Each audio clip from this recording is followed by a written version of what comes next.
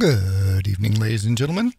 So this one might seem a little bit out of left field, but hopefully it'll become clear. The philosophy of building a house. And I've participated in this. I'll speak of this in a moment in a lot of ways, but mostly what I think happens is when people want to build a house, which I think is great. I'll talk about that as well.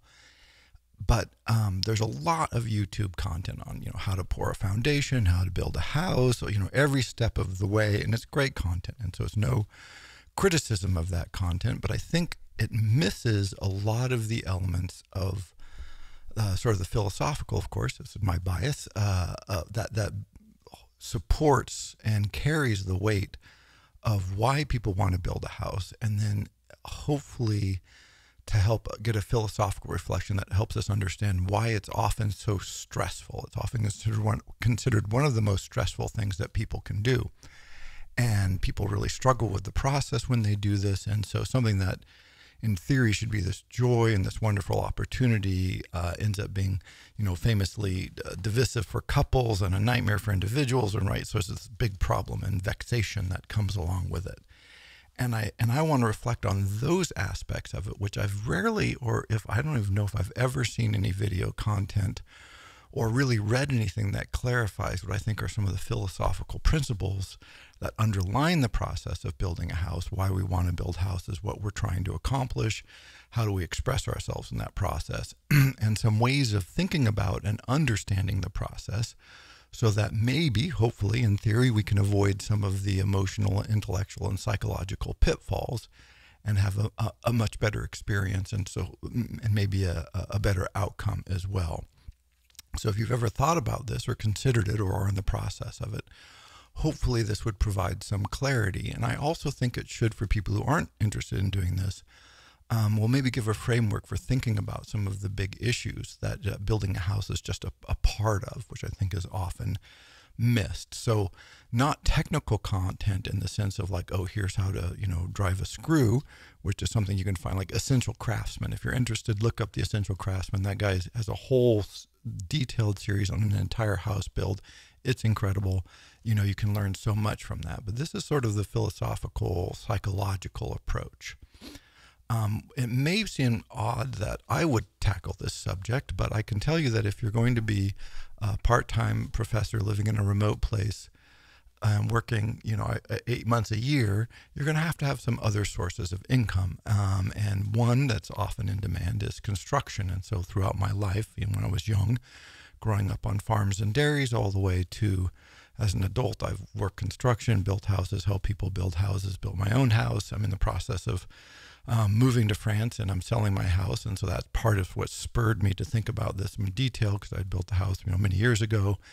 And so this whole process and cycle, I've had a lot of bizarre, or not bizarre, I guess, a lot of intimate experience, and so over a long period of time. So I'm in no way an expert on any of this from the technical side, but, I can build things and I've even had a, contractor's license, which in Washington State is no big achievement, by the way. But, this is a lot of experience. And in reflecting on people's encounters with this process, I've got a whole notebook of things to ponder and think about. And so I really want to give a philosophical overview and look at what I think are some of the big thinking errors that are made and some of the pitfalls, again, that can hopefully be avoided.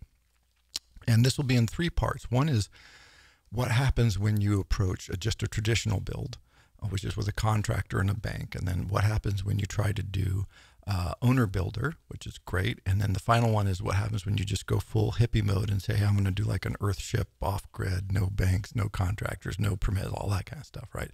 They're always related, but they're just slightly different processes. And I think each one has things that are worth reflecting on.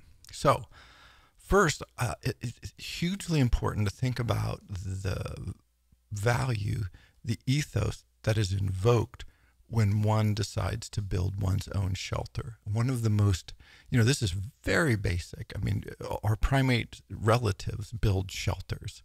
For millennia, our ancestors, our cultures have all had to solve this problem of this foundational need to build shelter.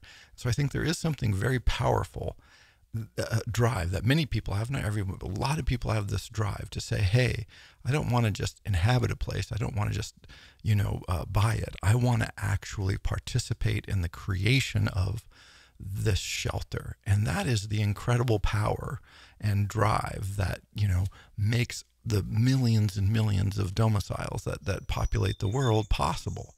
And I think it's great. I think it's a very human, very real, very powerful motivation. And I think it's just admirable when people set about to do this, because it's also, quite difficult and challenging. One of the pitfalls, I think, and this is number one of many, is that for most people, this will be the most difficult, most complex, largest project they're likely to undertake.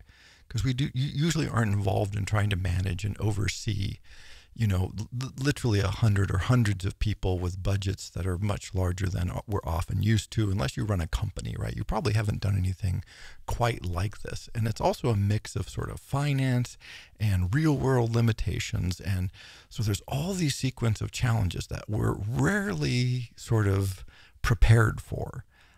Which doesn't mean don't do it. It just means I think it can come as quite a shock to people when you go, oh, wow, look at how many steps there are and the complexities in so many different places. And so that's one to consider, that this is just a very different kind of undertaking.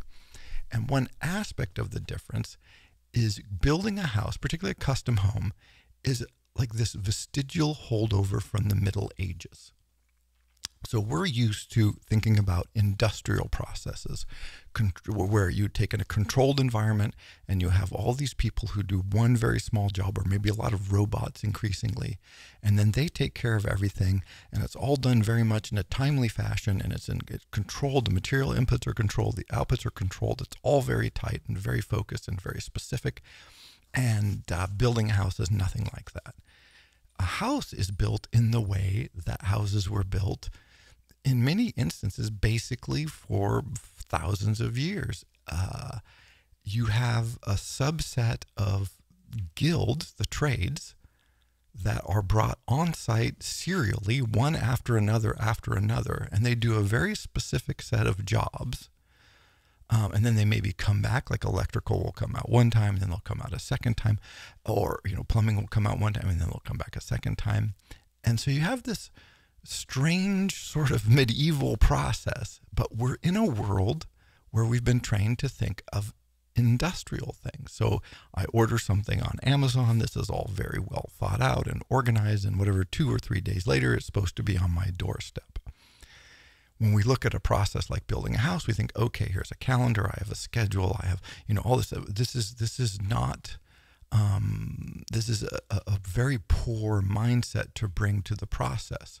And I'll just give one example. I'll go through more as I get more into detail. But if you think about how many trades are brought onto a building site, let's just say there's 20 different subcontractors, contractors, all this, that are brought onto a building site to do this.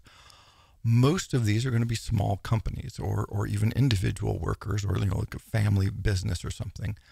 And they're going to have weddings and divorces and graduations and illnesses, and that, when you have 20 serially, when one of them goes awry in some way, just because of life, this can easily throw off the entire production. Because, oh, this is delayed 2 weeks. Oh, well, that's going to delay the next thing too. Oh, and then you can't do this. And you go, and so what happens is, when we have this industrial mindset, we imagine like, oh, I have this calendar, get this sort of abstraction, this abstract division of time. And people say, oh, this takes so long and that takes so long. And sometimes it will, and sometimes it won't. Sometimes the people will be available, but sometimes they won't. And it's this much, if you read anything from the Middle Ages about how things happened, it happens like this. But we come with this industrial mindset that we're just so used to. The closest analogy I can come to is when you're at the airport and everybody knows that the plane loading times are a lie, right? The chances of your plane taking off when it says your plane are going to take off, very small. Maybe occasionally this happens, but, basically everyone's like, okay, it's, within 20 minutes, we're lucky. If it takes off within an hour, you're like, okay, that's good too, unless you have a connection on the other side, right? And yet, once that time gets put up, it's going to board at 7:34. If it's 7:35 and they aren't boarding, everybody starts to get agitated. So on one level, we know that this is sort of a aspirational dream of when they would like the plane to board. But we tend not to be able to adjust our expectations accordingly because we're so trained to the watch. And this, by the way, is a cultural artifact. The classic example is duels used to be held at sunrise because you knew when sunrise was. Otherwise, it was difficult to know what time to meet people because you don't have clocks, right? And so it's like, well, when's noon? Well, yeah, maybe height of summer is kind of, well, it's pretty straightened up and down, but otherwise, it's tricky. But sunrise, you got a pretty good idea when sunrise is. It's going to be, within an hour or so, and that was close enough. Or, the famous examples is, carriage schedules used to be like by the day. Oh, the carriage would come and stop on Wednesday. And if you want to go someplace, you were there on Wednesday and you would get on. And it's this sort of different sense of time, very different sense of time. And so we have what is essentially this holdover from the guild medieval construction building system into a modern world in which our expectations are just to the minute, right, to the hour, to the day.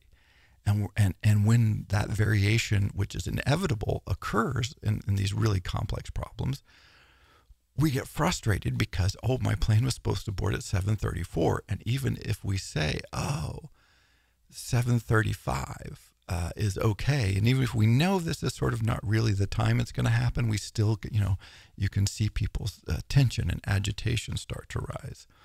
So one thing to keep in mind if you're pondering this is that you're entering a quasi-medieval, not entirely medieval, but you're entering a quasi-medieval process, which is part of the greatness of it.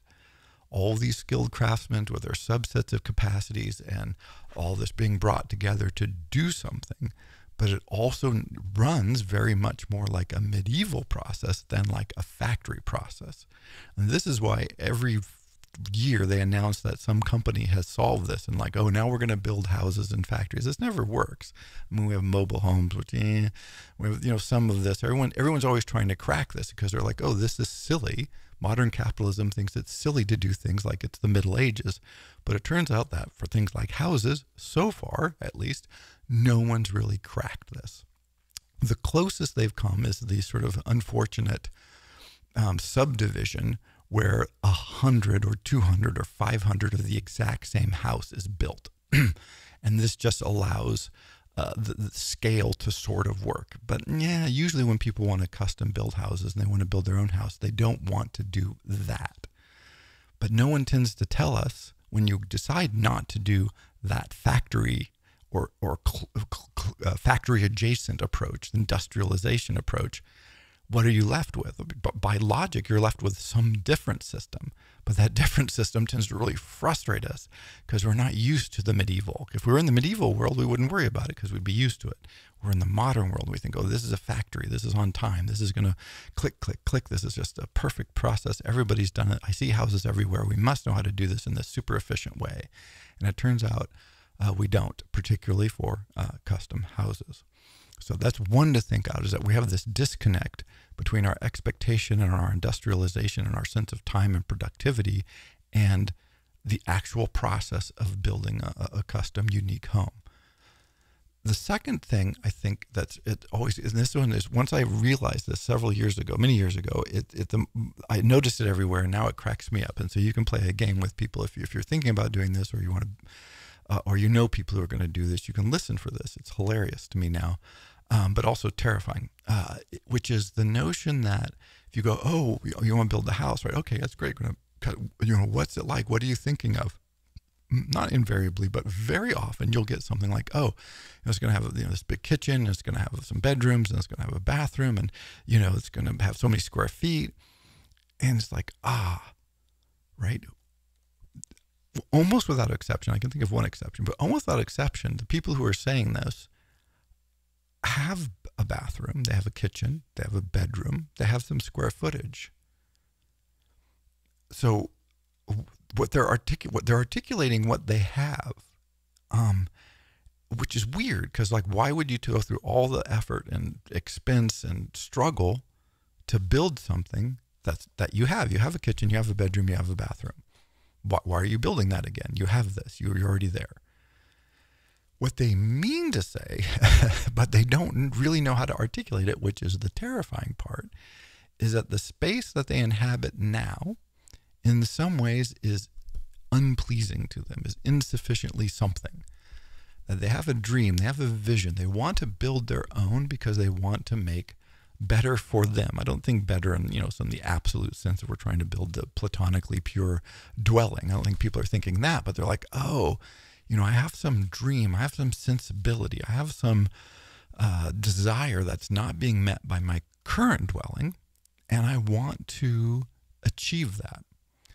And that, because you have a bedroom and you have a bathroom and you have a kitchen, generally speaking, don't talk about that, right? Like the question that you want to ask, and this is one of these exercises that I have people do anyway on all kinds of subjects because I love this exercise, but what people are probably trying to achieve, I think invariably, I'm just going to hedge my bets, but let's just forget hedging. I'm just going to say, no, what people want is they want a different emotional content to the space. They want to feel differently in the space they inhabit. They want it to be probably more beautiful, however they conceptualize that. They want in some way to live differently than they're currently living, and they're hoping that a new house, a new space, a space custom designed for them will help them achieve that.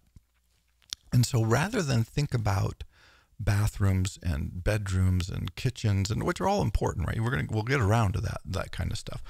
I think it's better to ask yourself, and this is an exercise that I love to give people, what is it you want? What is the emotional feel you would like your house to have?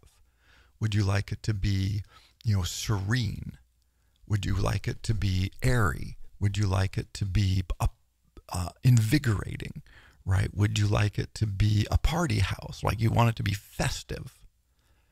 And if you think of the emotions that you would like a house to evoke, this is a very much different thing than going, oh, I want a kitchen, right? Or I want a bigger kitchen, or I want a big kitchen, right? Like those sorts of, they're concrete, but in an unhelpful way. It's like, oh no, people, if you think about something like people often like, oh, we love the Japanese architecture. Well, what they're really saying is there's a sense of serenity and order that seems appealing. I think mostly this is what people are going for. And so if you say, not I want a new house, but you say, I want a serene house, this is a very different kind of concept.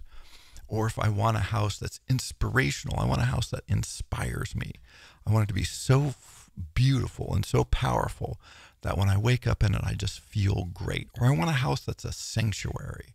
I go out in the world, there's the hurly-burly, and I want a sanctuary. I want a sense of being safe and comforted. I want a cozy house. And a cozy house is very different from maybe a light, airy house, which is very different from a house that's serene or a house that is inspiration. So this sort of like, what is the emotional content? Of course, there doesn't have to be just one, but you probably want an overall one. What's the primary emotion that you're trying to achieve? And then ask yourself, like, how do you want to live in the house, right? Do you want to be on your own? Do you want to have people around? Do you want to have 10 people around? Do you want to have 6 kids? Do you want to have, what uses do you see in the house? So for the 20 years plus I've lived in my house, I've loved the house, which changed one thing in the 20 years we've lived here, which was sort of incidental and was in the original plan. We took it out, turned out should have stayed. But the one frustration I had, which was a compromise I made in the original plan, was the kitchen was not connected to the garden. We have a big garden.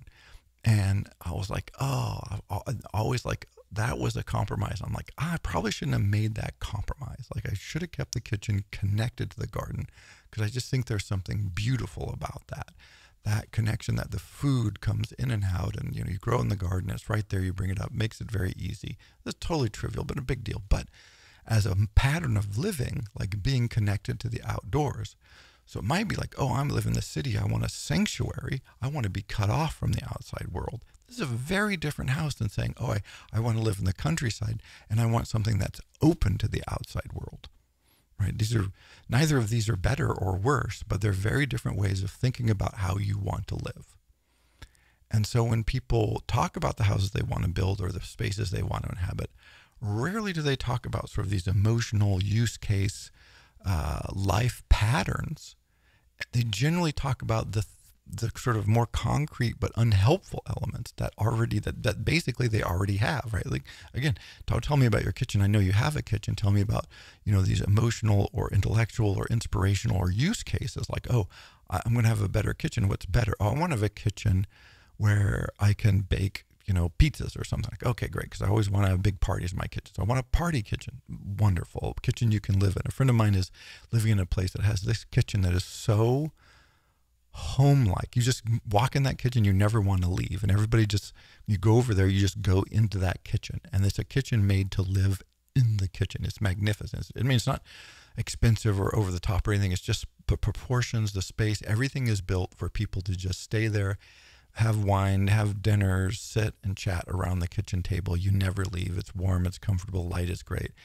And you're like, wow, I just want to inhabit this space.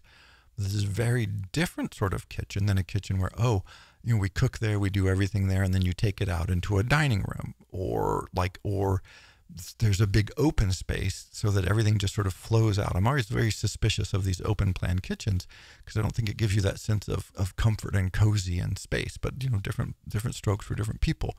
But it's just a totally different way of conceptualizing a kitchen and a kitchen space, sort of more of a classic French kitchen, and stuff like French country kitchen where you're going to inhabit it, have a fireplace in it or something like that.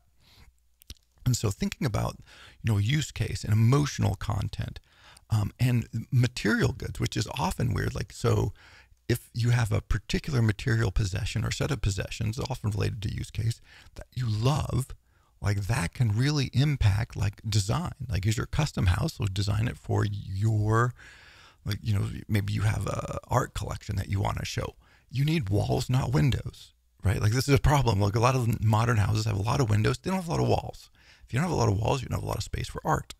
So light is good, but wall space gets lost. So if you want a lot of art, you need a lot of wall space or some way of dealing with that. Or maybe you have a piano. I read a book about a lady who later on returned to studying the piano, and she bought a grand piano, but she had, I think, if I remember correctly, something essentially like a cabin or a sort of house cabin in Montana that was heated by a wood stove. Like, this is the worst environment for a grand piano one can imagine. And so she had to do all this, like she had to remodel basically her whole front of her house so that she could have a space for the grand piano, which is a great idea. But, if you can think about those and say, oh, what do I really want to do? How do I really want to use my space? What is my actual life pattern? What things do I like? What people do I want around? How do I want to spend my time when I'm in this space? And how do I want to feel? These are the kind of questions that can really help clarify when you have to face the infinite number of decisions, which we're about to talk about, as you go through this process. Now, if you go with a traditional bank contractor, build, here's how it kind of works out. So that stuff that I've talked about is relevant to everything. So you have to, have some concept of not just how many square feet I want a kitchen, I want some windows, right? Sure, of course. But, that sort of emotional use case, flow, life pattern questions. This is what architects are for. We'll get to architects in a second. But I want to ponder the process that you go through when you have a bank and a contractor, the standard sort of normal, quote unquote, build. I mean, once you're into custom house building, you're in a strange land anyway, but the sort of more traditional approach to this. And it has some challenges. And one of them being the infinite number of decisions that you have to make. But it is a different set of challenges from when you decide to be your own contractor related. And then, like I said, the final episode will be on when you decide that, no, I'm just going to go full, build my own place, super hippie, forget codes, forget banks, forget all that stuff. It's great. So traditional banking contractor things. One, and this is to start with the architect. Oh, and in all these cases, like when I talk about banking, talk about contractors, talk about architects, talk about subs, they're good, right? I'm just assuming that they're good. Now, everybody can get a bad one, and that can be its own nightmare, and this does happen. But just to conceptualize, I'm just imagining that they're good at their jobs, they're good at what they're doing, and nothing like nightmarish is going to happen or has happened.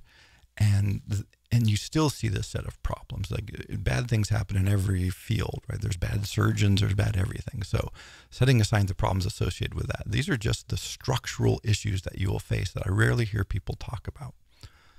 So one is, what does an architect do? So architecture can be thought of as the most important art form because it's built, we inhabit it, and it patterns our lives. It's visual, it's tactile, it's every art all together at the same time. And it's big, and again, it patterns how we live. It shapes our experience of the world to a remarkable degree. And I think it's often underappreciated what a great and powerful and potentially impressive and amazing art form architecture is. And in theory, what a good architect is for is to help you translate your emotional, intellectual, psychological goals and desires into a physical built space, and to help you articulate those goals and desires so that they can be brought into reality. Because we have this imaginary vision, usually loosely articulated, and then we need someone to help us translate that into the physical world. And a good architect's goal is to make your dream, your vision, your emotions, your possibilities buildable. And that's a huge jump. We've all made mistakes where we've imagined something, and then we try to execute it, and then of course this doesn't work very well. Now you're trying to imagine and execute something on an incredibly complex, amazing scale, and you need help. And an architect is that help. And I know architects are often expensive, 5 to 15% of the cost of a project, and this is often what is the range that is given. But your mileage may vary depending, and so it's an easy one to go, there's plans in magazines, there are plans in books, we can kind of just move a wall around all this. But a good architect is just invaluable because, things like light and how light affects us, and how sound affects us. They can also save you a lot of money on a project because it's easy to waste money doing unnecessary and unhelpful because people think you should have it, or it seems like a good idea, or it can be poorly executed. And so while they can cost money, which is a constraint, they can also save a significant amount of money. But most importantly, a good architect will help you realize your dream in a way that you probably couldn't articulate yourself, and certainly do not have the skills. The normal person, average person, just does not have the skills to understand the complexity that goes into it.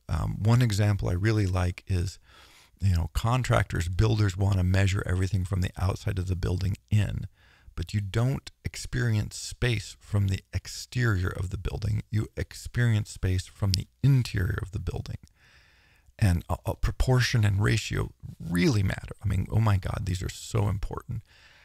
But if you measure everything from the exterior of the building, because interior walls are a different thickness than exterior walls and all these variables, you lose a lot of proportionality because you're not working from the experienced out, the felt out. You're working from the arbitrary measure in. And there's a reason contractors want to do this, which we'll talk about in a second. But for the living in, you want inside out in a lot of ways.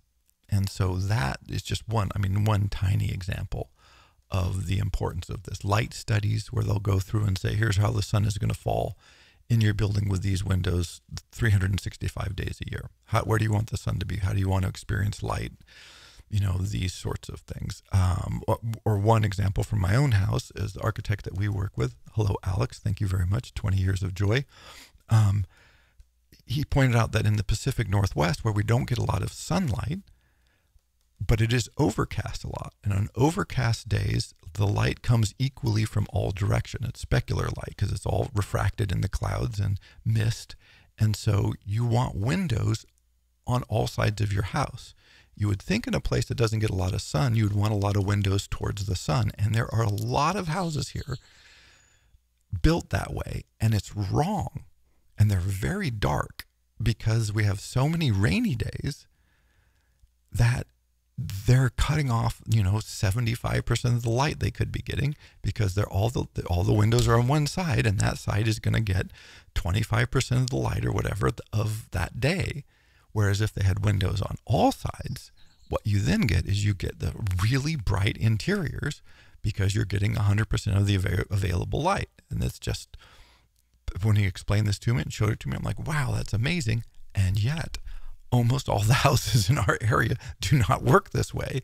And every time I go in, I'm like, oh, I've been doing this for decades. I'm like, oh, Alex, genius. So that's just a subtle, simple, but profound and on the lived experience of our space and your space. These sorts of subtle differences can make a huge impact. And so your architect is sort of your companion in trying to help you articulate and realize in the real physical material world the intellectual, psychological, emotional life pattern desires that you have. And the clearer you can be about that, the more likely they are to be articulated, the less frustrated you are to be about the process. So then you go to the bank. Now it's important to note that the bank is giving you money. And so what the bank wants from you is to build a house that if you foreclose and don't complete it or something happens, they can complete it and not lose money. This is their goal. So everything at the bank that's giving you the money is set up for them not to lose money on the house, which means they want you to build a house that looks like every other house that's ever been built, because on average, those houses sell. And so their goal in this process is very different from your goal. On one hand, they're helping you get the money to make this possible, so that's good. On the other hand, they're trying to protect themselves. And the more you vary from the basic template that they have of what a house should be, the less happy they get, the more usually money they want from you, like as a down payment, as a percentage or whatever, and the more difficulty they give you. This is sort of just as a rule of thumb. And it's not because the bank is bad or evil. Easy to think that. And if you've had experience building a house with a bank, you may think they're bad and evil. But it's because their fundamental concept is like, okay, if we give this person $400,000 or $500,000 or $700,000, I mean, houses are so expensive now, it's just ridiculous. Say $700,000. We want to make sure we can sell it for $700,000 if worse comes to worse. And if they decide they're going to build a stainless steel box with a swimming pool and a saltwater fish tank and no kitchen, that's hard to sell for $700,000 or dollars so we can get our money back, right? And so they're like, no. We know what sells. We have all these comps. And again, it's just a simple tension. It's a simple and inevitable tension. They're going to always press in the way they inspect and the way they want the paperwork done and the way they give valuation and the way they cut checks as you go through the building process.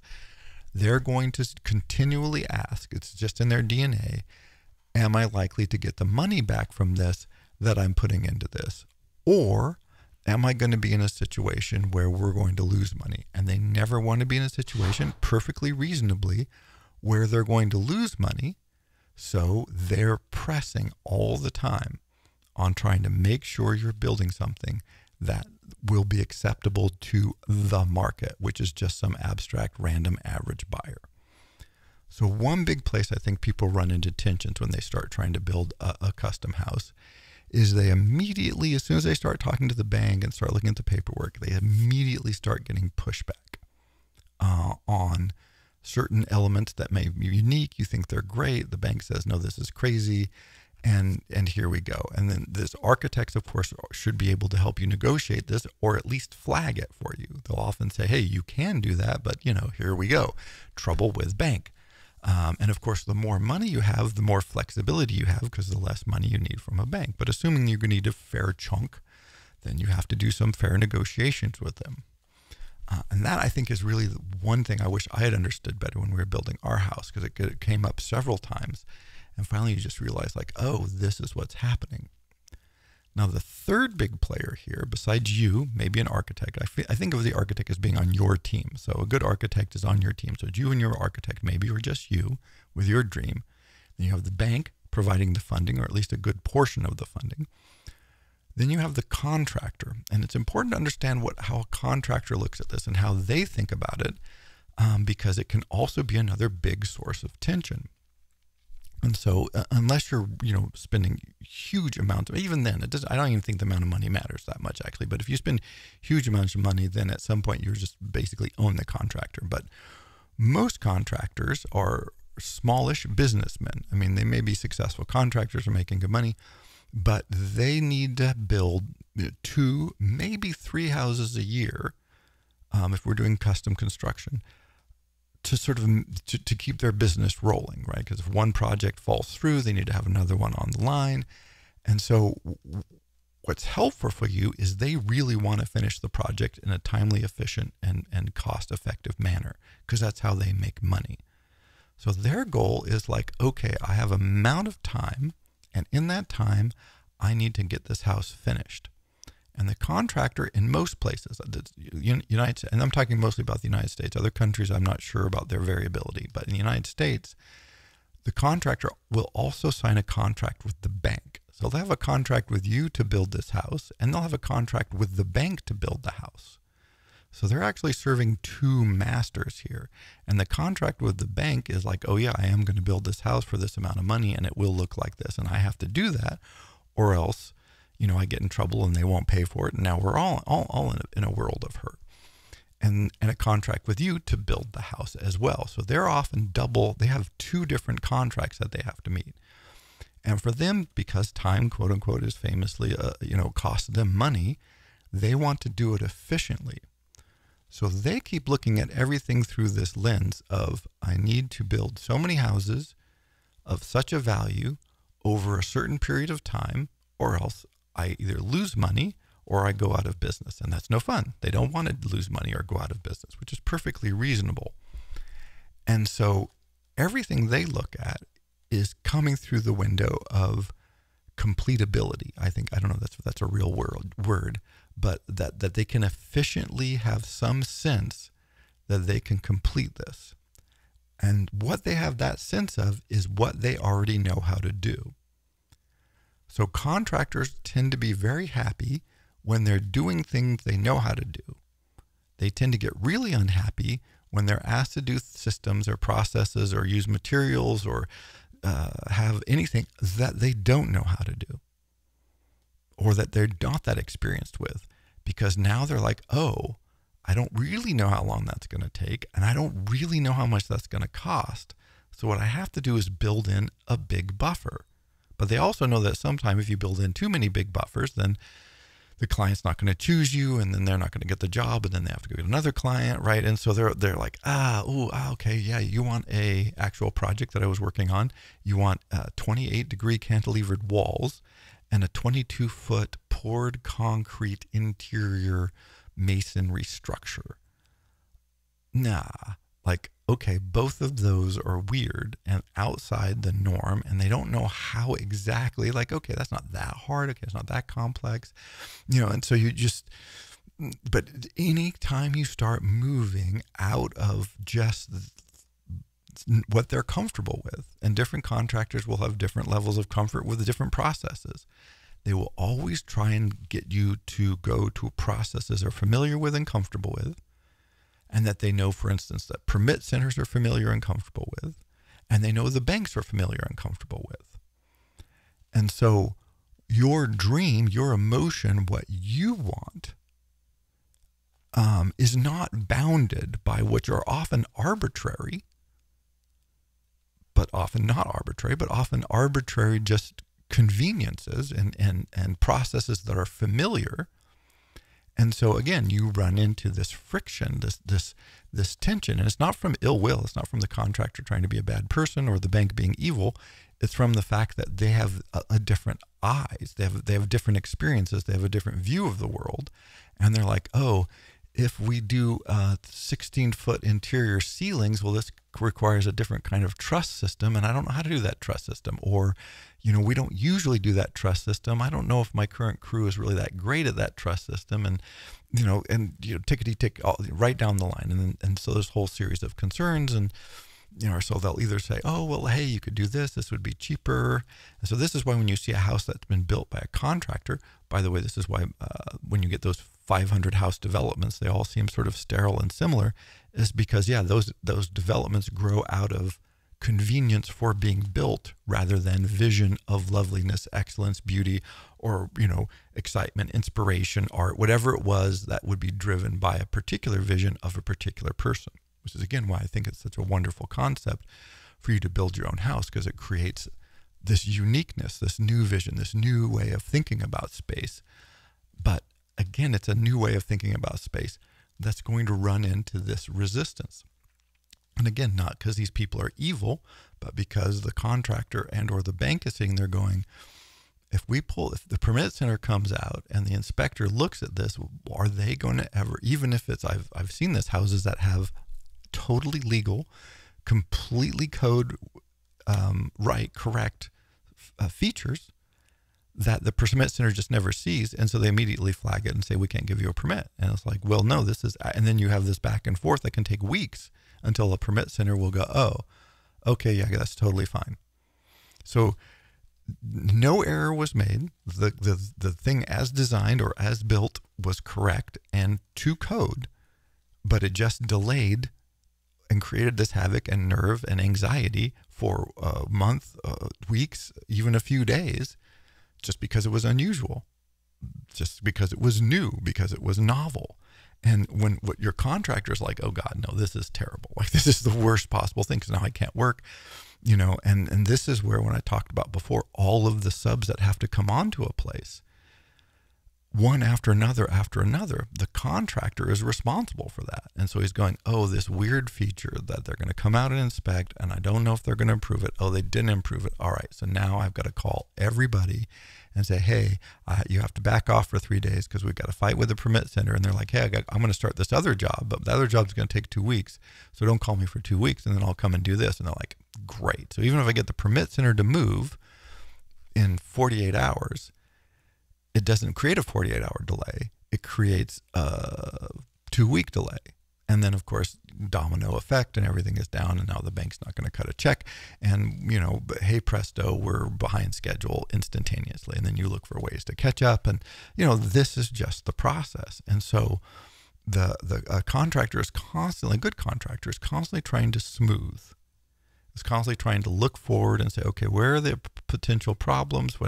And so when they look at plans, when they sit down with you and your architect, and they go, wow, their mind is just looking at this like efficiency, like, oh, that's going to be tricky to build. That's going to be expensive to do. That, I don't know about that. Like that, wow, are you sure you really want that? That seems unusual, right? Or whatever language they use. And so then you begin this negotiation, and it can be very frustrating, because it's easy for the person with the vision, even if you have a good architect backing you up, to feel like, oh, there's all these forces pushing against that. And the reason for that is there are all these forces pushing against that. And so this is where I started from, which is this notion of having a very clear sense of what it is you're trying to achieve is so vital. You're not trying to build a house. That's stupid. You have a place to live already. You're trying to build this vision of yours, of something of beauty, or something of, again, inspiration or serenity or musical or whatever it is that's your unique vision. And if you can keep that in mind, then it's easy to go, oh, like, here's a trade-off that's worth making, because I can see where that could be a pain in the ass and it really doesn't contribute to the serenity. Or you can say, no, like, if that's not there, there is no serenity. Like, there's that will remove the serenity that I'm shooting for. So this is a non-negotiable element. We can maybe figure out a different way to do it, but we have to have it. And if you think of your core baselines, then it makes it much simpler. And this is vital, because not only is the bank going to push back against anything, and the contractor going to push back, and again, not because they're bad, just because they have a different outlook on this. But then you're going to face 1 million, it's just an infinite number of decisions. It's just shocking to me, the range and number of questions that can be asked. Now, you can offload a lot of this if there's sliders on this. You can just say, okay, look, here's the plan, architect, just take care of it, fight with the builder and get this done. And then it becomes the architect's problem. This is a more expensive deployment of the architect because there's a lot more time for them. Or you can tell the builder, like, this is the plan, this is what's in there, do what's in there. And you can make the builder responsible for this, but then you're putting a lot of the responsibility and decisions on them. Or you can take a lot on yourself and say, no, I'm going to really monitor this process. And certain elements are very important to me. But just for the sake of this lecture, I looked this up because it's very simple. And just say, you're probably going to have a front door. That's a standard feature. Now, if you go to Home Depot, this is what this is what the contractor probably wants. And the bank is perfectly happy if you do this. You go, okay, I want a front door. Well, there's front doors at Home Depot that are perfectly reasonable, nice, decent. Like it's a front door. It will function for $400. Okay. There's also front doors at Home Depot that are $2,000. So that's a 5x range. And we're just at Home Depot. This is totally standard, non-custom, just dead standard. 5x. So you can spend 5 times more doing the same functional thing. Functionally, it's a front door that lets you in and out. But the impact, of course, is going to be totally different. Now, if you think custom, like, oh, I want a custom size, or I want an arch. I worked on a project where we put in an arched front door. And I think the final cost was $16,000 because we had leaded glass windows and we, had to arch the entryway. So we had to cut an arch into the entryway, and it's sort of this beautiful medieval custom made him, right? So go from 400 to 2,000 to 16,000, no problem, right? This is no problem. You can spend there's no amount you can spend as much as you want, right? There's no limit to what can be done. And you go, right, so I have to make a decision about what front door I want. How important is the front door to me? How does it relate to everything else? And if you don't have a clear guiding set of principles and you make a lot of decisions on paper, it will drive you insane. Because it doesn't end. There's no, so you have a front door. It's like, okay, now you just decide, I want to splash out for a front door. I want to make it, a little fancy, a little nicer. I saw this custom one, got a good deal on it. Maybe it's $2,500. Okay, great. And then you go, oh, you want a handle? Oh yeah, I need a handle. All right. So now you can have hand-hammered brass poured by, monks in the Alps, right? Or you can go to Home Depot and get one for whatever, $20, right? And so then you go, okay, fine. Okay, now I've got a door handle. I've got a beautiful door. Door handle. It's like, oh, hinges, right? Hinges, right? I'm going to need hinges, right? Okay, now do you get hinges that are embossed with dragonfly, right? And then they go, okay, now I've got hinges and I've got a door handle and I've got a door. It's like, oh, threshold. You need a threshold for the door.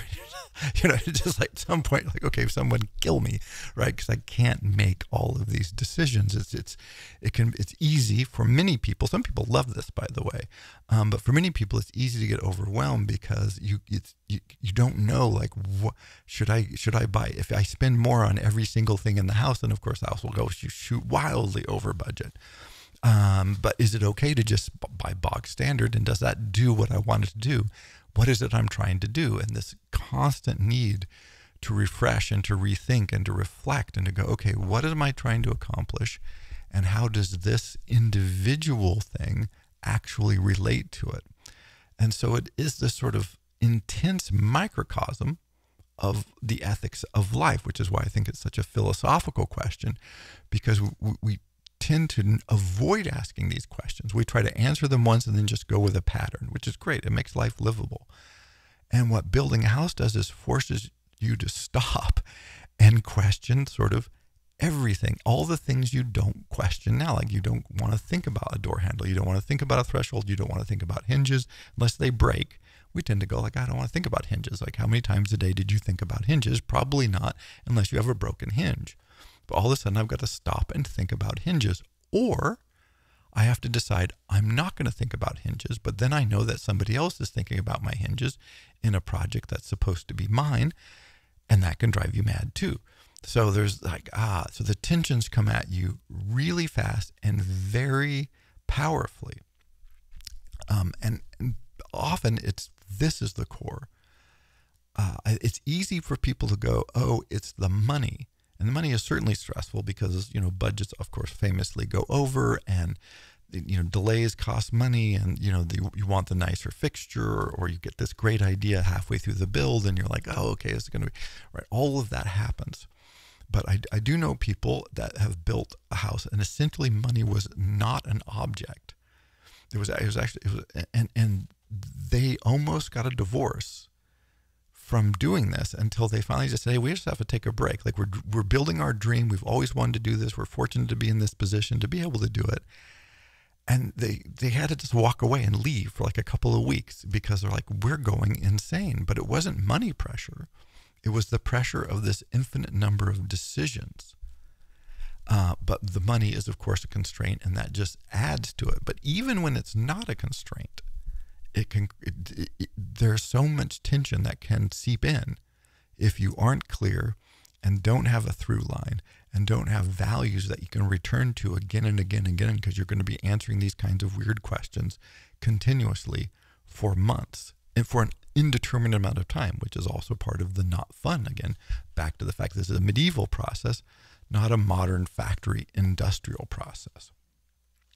And so you find yourself going, okay, I have a vision, I have a dream that I want to incarnate in the world, which is amazing. It's like writing a novel or making a movie or, learning to play the sonata or whatever it is. Like this is a great and an achievement that I want people to be encouraged to pursue. But we tend to be ill-equipped for it. And when we enter into this and you go, oh, I need to manage a project, the key things that need to be managed, again, is your vision and yourself, because you or if you're a couple or a family, like you're responsible for holding that vision. And if you have an architect, then the architect should be your friend who's helping you manifest and hold that vision as it becomes real in the physical world. And the only way that can happen is if you have real clarity about, not about the square footage or the budget or the number of bedrooms, which is all fine, but about those other elements, the elements that are going to make it yours. And when I've talked to people in this process, what I see sapping them, that seems to be like drawing the life out of them, is that they feel like, oh, the dream is slipping away. Because the bank said, yeah, we're really not going to pay for that. And like, oh, the budget's kind of been blown. And the contractor's like, hey, we can do this, but it's going to cause a long delay. It would be better to do this. And they just feel like the 1,000 little cuts that slowly kill them because they can't see or feel the dream coming to life, but they do see and feel it sort of being, this just wearing, grinding process. And it's hard to know which trade-off is the one that's going to kill the dream and which is the trade-off that actually you're never going to think about again as long as you live, and you're just totally, completely happy with the outcome. And to end on a happy note, by the way, it turns out that most people, when they finish, like giving birth to a child, all the difficult, struggly part goes away, and they're amazed at sort of what they've achieved. And it sort of exceeds their expectations. Because again, it is one thing to have a vision. It's another thing to be able to physically incarnate it and inhabit it and go, oh my gosh, like we made this thing, or we participated in the making of this thing.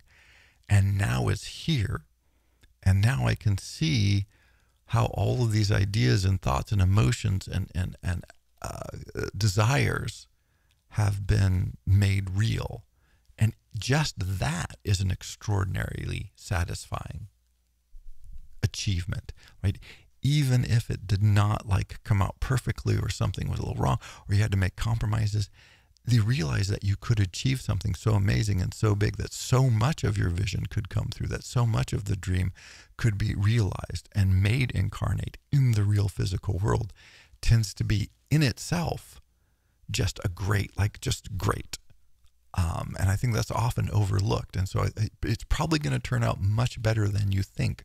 Certainly when you're in the process, I would say on average, that's true for people. So the philosophical, again, to get back to the philosophical, is if you keep in mind that you're entering into a process that's probably bigger and more complex than you're used to, unless you have a very big complex job, and you're bringing an industrialized mindset to a medieval process, so this is already going to create problems for you, and you're going to deal with forces, the bank and a contractor and financial constraints that feel like they're working against your dream. And often they are working against your dream. To be totally honest, they often are, but they don't mean to. It's not from malice. It's from the fact that the way they view your project is very different from the way you view your project. And that their constraints are different from your constraints. And so you need to keep that in mind and go, okay, I am the defender of the vision. I am the one who's bringing the desire and the design and the life to this project. And if builders were architects who could also build, they would do that, but they're not, and they can't. It's you. It's your ethos. And basically, I'm always bringing everything back to ethics, so let's just land there, because it's basically you're bringing your ethics to life. And that process means you have to explore your ethical foundations, or the more you do, probably the better this process will go for you.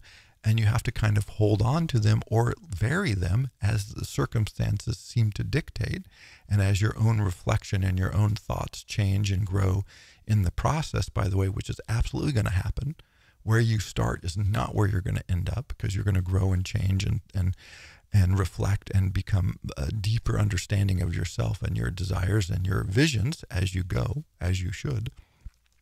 And so it is this real profound ethical reflection that I tend to think it's just almost never mentioned, because we talk about, how many square feet, how much concrete, how many windows, what size windows, what color are the walls, all of these things, which have to happen, because that's the process of building. But that's what contractors are for. This is what code people are for. This is what, cement contractors are for.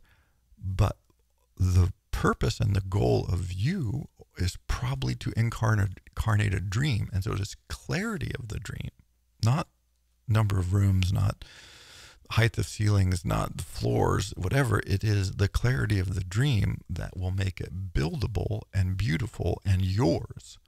Much more than all of the how-to material and ways to save money and cut costs and all of that, which may be important and may be necessary to get a project to completion, but they only make sense and are only valuable within the context that you bring to them.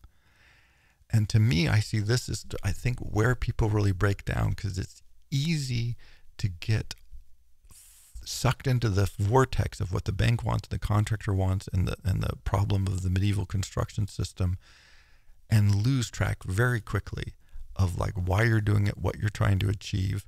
And that tension, you go, oh, I know something is wrong, but I can't quite articulate it because of all of these outside forces that are overwhelming me. So that would be if I give suggestions, I don't really like to give suggestions, but reflect and create a good sense of who you are and what you want and what your dreams and desires are. And if you can come up with that core list and continually return to that, then you have a metric on which to make decisions and decide which decisions aren't even worth worrying about and which decisions are really core. And then you can throw away 90% of the problems because they don't really matter. And you can focus on the ones that do. And this in and of itself is a huge relief, because then you can sleep well knowing like, yes, I've addressed the ones that are core because I know the ones that are core. Because otherwise, every one of these little teeny tiny problems feels like it's the biggest problem in the world. Because you think, oh, if I mess up my light switches, then like the whole project just becomes pointless. Or if I mess up where a door goes, then somehow, and maybe the door is the most important part. That's the door. But maybe not, right? Probably not. So when you think about building a house, part one, keep in mind this significant importance of your vision and holding it against the forces that will push back and try to shape and try to mold. And the clearer you are on that, the greater you'll have the opportunity for the process to go smoothly and for you to come through with something that you're very, very happy with. Next time, I want to talk about what it means to be your owner builder, which is where you take on the role of the contractor. Again, I think it's a great idea, something to think about, but I've seen a lot of people do this, and wow, I think there's a lot of misunderstanding on what contractors do.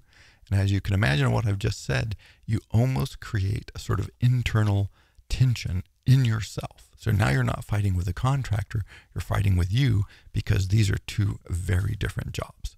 Anyway, I know that's very different from what I usually do. I hope this was helpful to someone, and thank you for listening.